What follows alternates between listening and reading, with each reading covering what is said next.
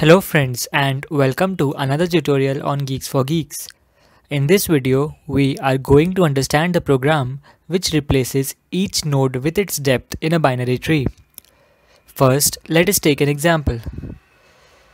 Root is at depth 0, so we change its value to 0 and next level nodes are at depth 1 and so on. Now, let us look at the algorithm. Let us also have a sample tree to test our algorithm. We pass the root node which is 1 into the function replace node and also take a level equal to 0 for root node. So node will point to 3 which is the root node. Since root is not null, we replace node's data with level. So 3 will be replaced by level which is 0. Now we call for the left child of node which is 2 along with level plus 1 using a call stack. So now node will point to 2 and level will point to 1. Again, since node is not null, we replace node's data with level. So 2 will be replaced by 1. We further pass the left child of node which is 1 along with level plus 1. So now node will point to 1 and level will be equal to 2. We replace node's data with level, so 1 in level 2 will be replaced by 2.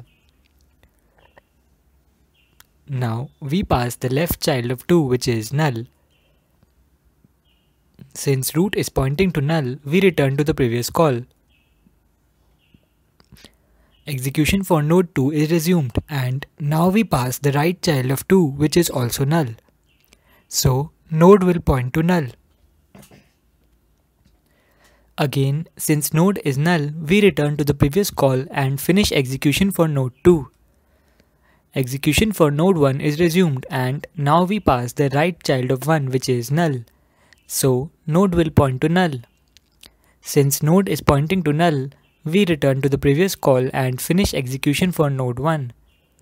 Execution for node 0 is resumed and now we pass the right child of 0 which is 5 along with level for 1.